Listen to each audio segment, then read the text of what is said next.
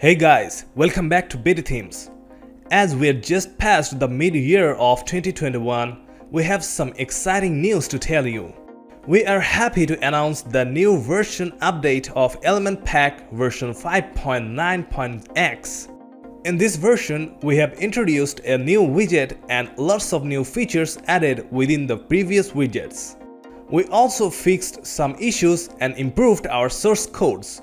Now Elementor is a more powerful web design tool for WordPress. Now, let us show you what we came up with this time.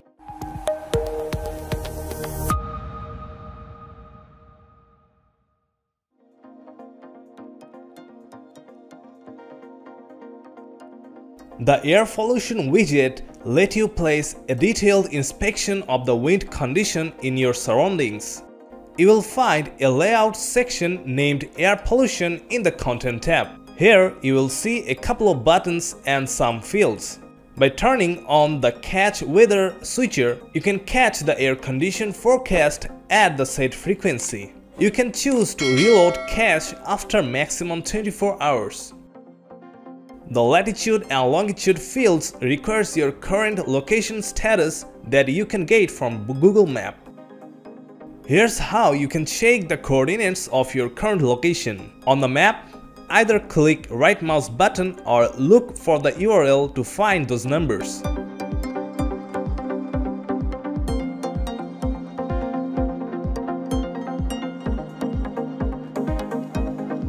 Back into the control, you can show current date on the air pollution data on the page. Switch off the button in case you don't need it.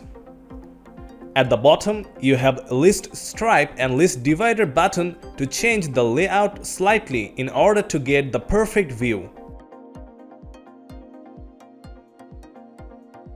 Moving on to the Style tab, look into the first section and go to the list stripe part. There, you may change the color of the stripe pattern. Light yellow for normal,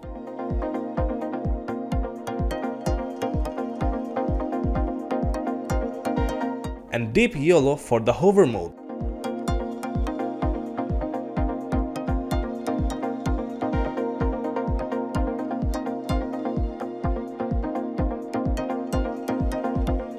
Next, we have added the custom device option in our Device Slider Widget. You will find it in the Sliders section inside the Select Device menu. Once selected, you will see a mobile device layout with notch, button and a bezel.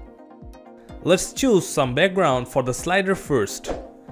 Click on the slider item 1 and set an image. Set colorful images for all the 4 sliders.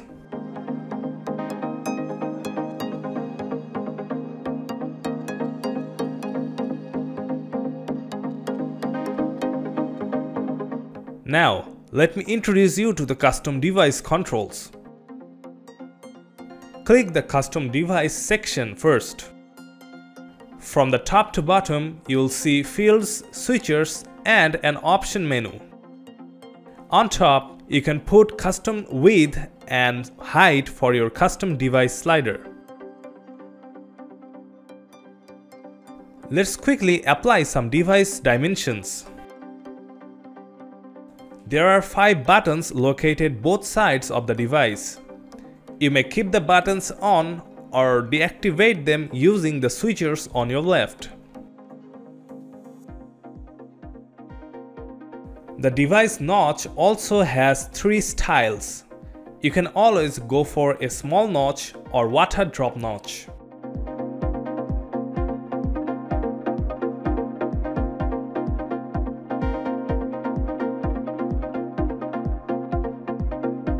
If you deactivate the notch with the switcher, a lens control field will appear right below. You may change the lens size at your free will. With the horizontal and vertical offsets, you can place the lens anywhere on the display.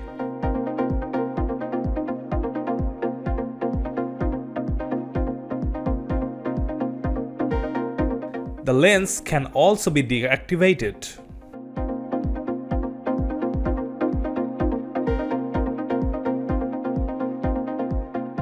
Let's revert to the notch settings.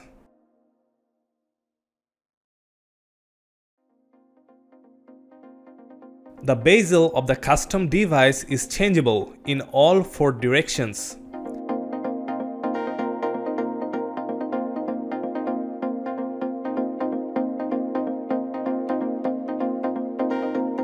Using the border radius option, you can curve the bezel corners or keep sharp corners as well. Just like many other real devices, you can make such model using these options. On the Style tab, you'll find color settings for the whole device, bezel and notch in the Device section menu. You can pick any color you want. Remember, keeping the buttons on the device would give you color options for the buttons as well.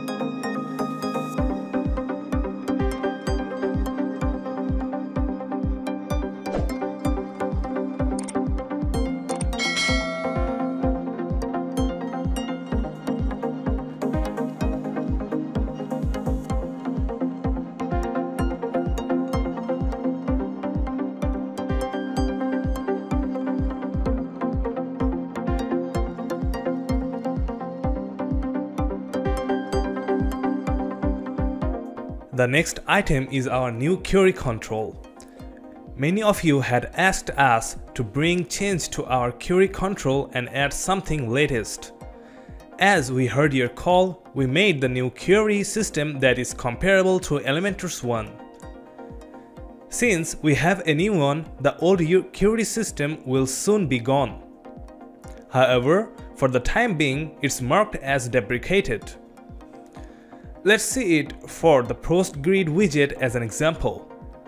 Click on the new query section and then turn on the replace switcher. The source option is same as before. The new change is the include exclude options. For the include option, you can choose author or terms as source. Author means the post authors, while terms go for categories, tags, etc. Let's include terms and select a specific term to display. The new date option lets you choose the date of the posts be present, be it present or past week. You may choose anything including custom dates.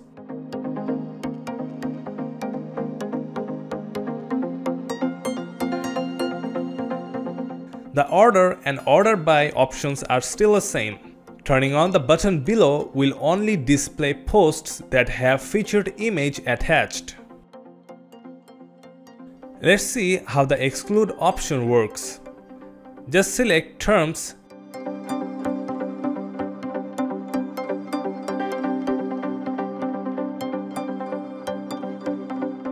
and then term item.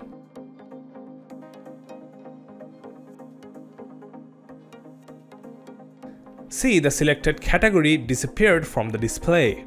Just like that, feel free to take the advantages of the new query system. Also, you are advised to change into this new query system as soon as possible, as the old system will vanish in the next update.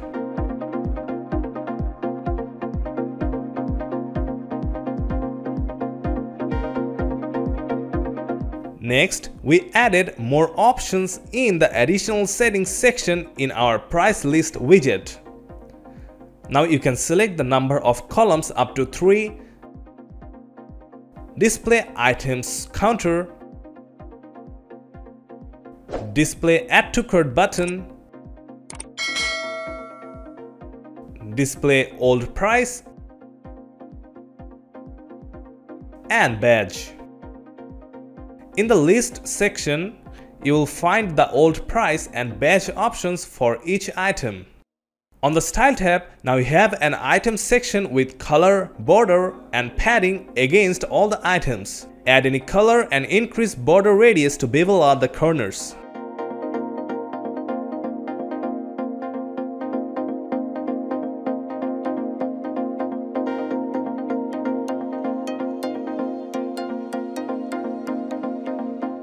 Next, we have added hover animation effect in our step flow widget. The options are located inside the directions section in Style tab. Turning on the hover animation option will bring a hover effect on the arrowhead.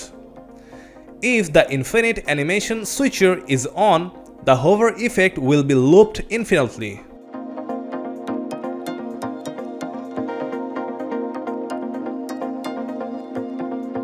Next, we have added Video Replay switcher on the Hover Video widget. Video Replay plays the video again upon ending.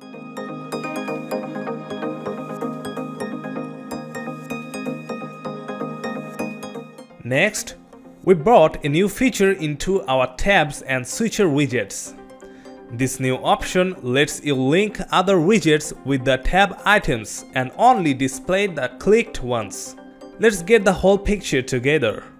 To use this feature perfectly, you have to put the selected widget or items into a single column just beside the tabs widget.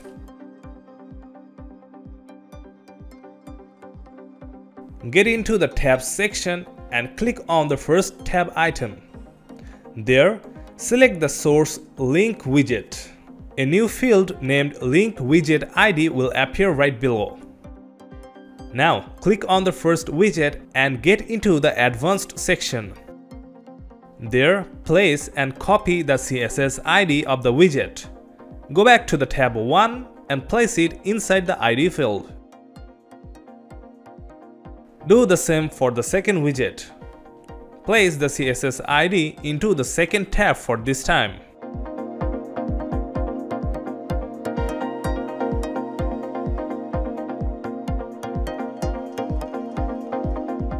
Now, click the preview button. As you can see, the display shows only the first widget while tab 1 is selected. When you select tab 2, the first widget will be replaced with the second widget at the same place.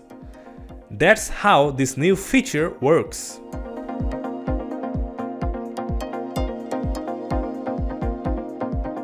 Next, we have added a local GMT option in the time zone widget.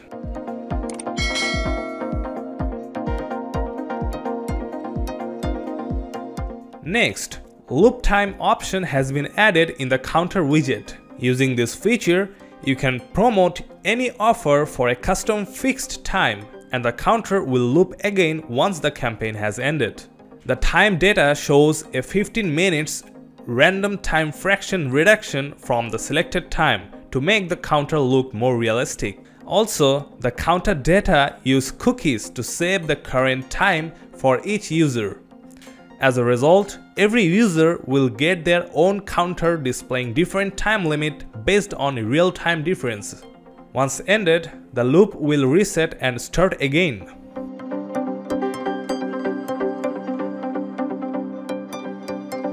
Next, Filter Item Count switch is added to the Portfolio Gallery widget. The option is located under the filter bar.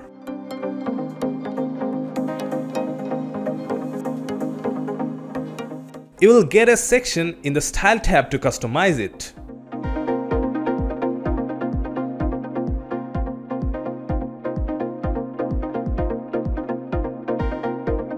Next, we added the hover option for the fancy list item. The option includes color, border, padding, space, and other settings.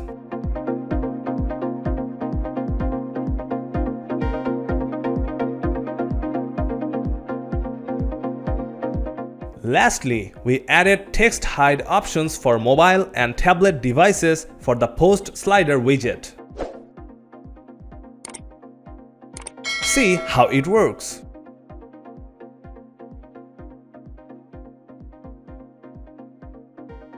Please like, comment and subscribe to this channel for more updates. Thank you for watching.